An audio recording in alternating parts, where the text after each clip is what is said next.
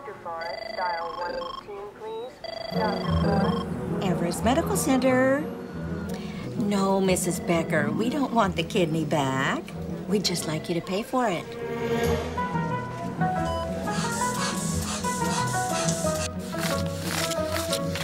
Mr. Miller, try to understand. Bankruptcy is not the end of the world.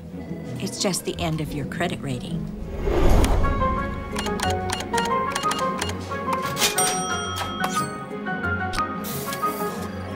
No, Mr. Simpson, I'm not trying to give you another heart attack. What would be the point? You still haven't paid for the first one. Mr. Munson, you can get a second opinion on your diagnosis, not on your bill.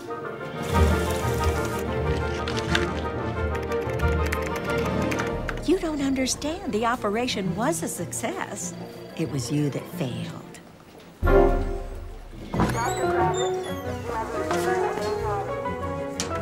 I'm afraid you're not eligible for that payment plan because you're not going to live that long.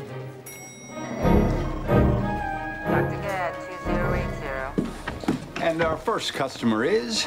Dorothy Welkin, age 29. She's... Wait. How long have you been an RN? This is my first day. Mm-hmm. Well, keep your ears and your eyes open. You might learn something.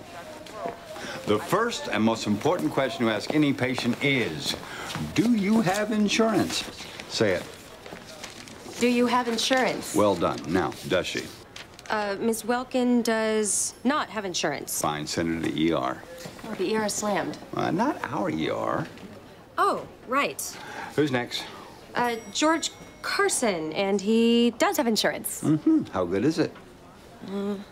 Looks like a Cadillac plan. Excellent. Is that too tight? No, but it itches a little. Oh, well, it's healing. How's Tuesday for the colonoscopy? What? The colonoscopy. I just came in to have the stitches removed. And we did that. But you're over 20, am I right? Yes. Then it's time we took a peek into the back door. I really don't think that's necessary, do you? Necessary? Of course it's necessary. And you know, while we're at it, we should run some tests. Put Mr. Carson down for a complete physical examination, a CBC, a BMP, and of course, a colonoscopy. Wait, okay, I don't... Hey, do you want to live to be 30? Yes? Then I'll see you next week. Come on. Here we go. Okay. It's a pleasure seeing you. Have a nice day. Ka-ching! Did you really have to order all those tests? The first thing you have to understand about our business is that it is a business. We sell our product, we make a profit. You don't like it? Move to Canada. Hello, how are you today? Miss Sinclair, what brings you to see us? I checked myself in. I'm pretty sure I'm suffering from clinical depression and acute anxiety. Mm-hmm. And why do you say that? I saw it on a commercial. Oh, well then it must be true. Oh, that's what I thought. Mm-hmm. It was one that starts, do you sometimes feel that your life has no meaning? Right. Or do you occasionally experience nervousness at parties? Yeah, that's the one. I thought so. Tell you what, why don't you try some samples? This is for lunch. This is for depression. It says it may cause suicidal urges? Yeah, I wouldn't act on those. Oh, okay. But I shouldn't be worried? Worried? No. The wackadoos in those studies would have killed themselves anyway. Oh. And this... No. And this... No. And this is for anxiety. It says it may cause nervousness, diarrhea, and paranoia? Be sure to take that one before you go to a party. Oh, side effects are not important. If they become persistent, we just treat them as symptoms of a secondary condition and prescribe more medication. Oh, that's so clever. We like to think so. Thank you, Doctor. Oh, my pleasure. Ka-ching! Isn't this addictive? The gift that keeps on giving. Hello. Of course. Dr. Reynolds and I have been colleagues for years. Yeah. No, I'm sure if I ask him, he'll amputate that second leg for half the price. Oh, I know. It is a great deal. No, I'm happy to do it. I'll speak to him this afternoon. And, oh, listen, when you're ready, I have a brother-in-law who sells wheelchairs. Yeah, he'll give you a fantastic price on a top-of-the-line ride. Yeah, believe me, you won't even miss your legs. No problem. Take care now. Brother-in-law, gotta throw him a bone once in a while. Is that the right time? Yeah, 7 minutes. Well, we better pick it up. because time is money. Exactamundo. We're gonna make a medical professional out of you yet. 6420.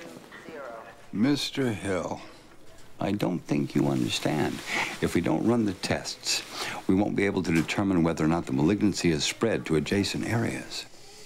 Oh, but 2 weeks ago, you said my condition is incurable. Yes? Has that changed? No?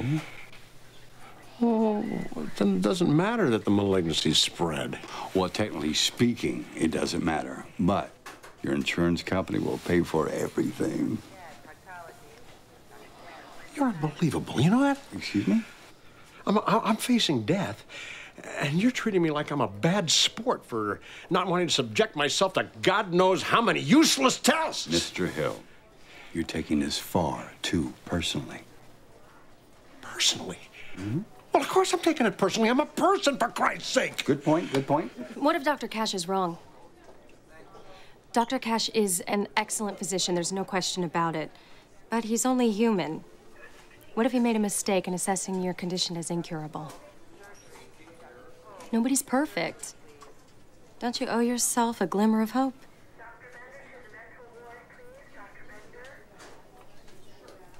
I'll take the tests. You're making a good decision.